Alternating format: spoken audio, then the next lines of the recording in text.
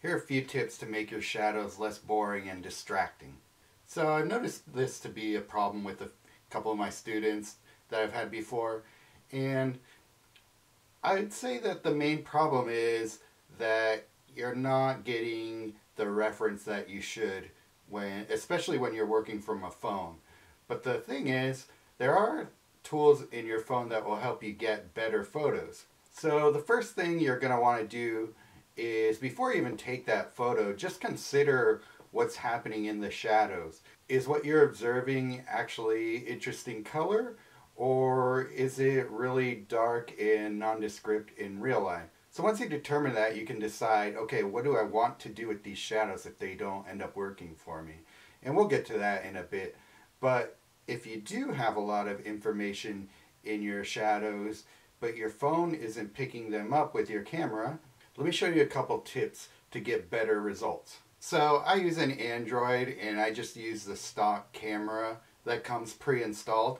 So first thing I'll do is just take a photo of the scene, no adjustments in my camera.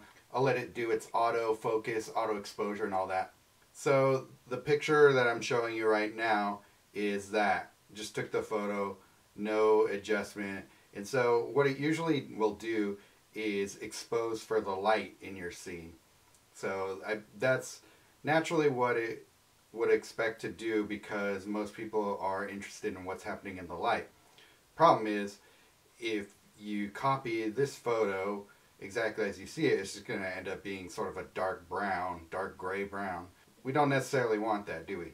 So what we need to do instead is you tap on your screen and it'll bring up the little sun icon. So then you can up the exposure up to where you can see the shadows, but maybe not completely blow out the lights in the picture. So once we do that, we have a photo that has all the information we want in our shadows. And then vice versa, if you're photographing, say, a backlit scene and your camera's not capturing all of the stuff in the light because it's exposing for the shadow, you drag the sun icon to the left, and that will expose more for what's in the light. So at least in Android, I have on my camera app something called Pro Mode, and it's the icon on the top left of the screen when you go into scroll over and go into more. So you got all these different options. That's where you get like slow-mo and hyperlapse videos and things like that. So you click on Pro and it brings up all sorts of different, more professional types of settings for your camera. You could change the ISO, the shutter speed, the white balance. You can even change the focus type, but really the only things that we really have to deal with is the ISO and the speed, and so you can adjust those, and it's a lot like using a DSLR camera.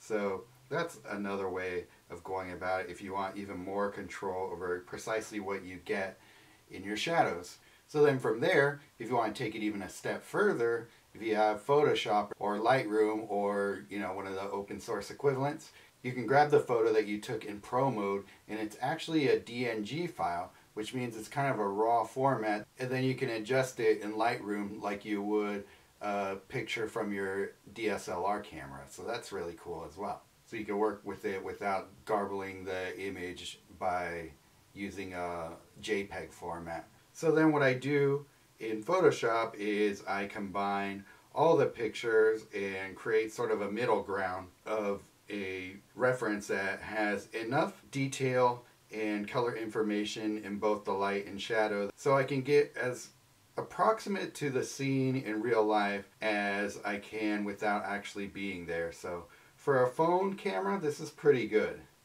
I'm pretty happy with what my results are here. So next thing, when we go to paint, we change our shadow colors to relate to the scene better. So once you have the info in the shadows that you can refer to in your reference, we can make sure that the colors that we add into the shadows relate to the colors in the light side in a more pleasing way.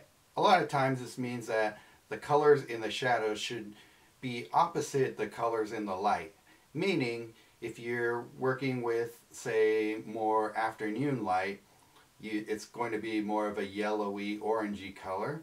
So the opposite of that means that the shadows are going to be more of a purple, dark blue, indigo type of colors to correlate what's happening with those two opposing colors on the color wheel. To take it a step further, use a color scheme that allows for more interesting dark colors. So if we want to take it even more advanced, we can pre-plan our color scheme so we can look at the scene as we see it and then refer to the color wheel and build a pleasing combination of colors so that we can then layer on to the observed scene. We can then take the observed color and substitute in the corresponding color from our new limited color palette. The moment I learned how to get better reference of the scenes I was experiencing was when I feel like my color observation skills and just my color practice in general started to really take off. So this is just one of the ways I help my students go from just okay color to getting compliments on the colors of their paintings. So if you want to learn more about my process, I actually have a 6-week gouache painting course coming soon. It's going to be online via Zoom and it starts on November 2nd. So if you want to learn more about that, send me an email, Sergio at sergiolopezfineart.com. I'll get back to you with more details and we can hop on a call and discuss whether it's a good fit for you.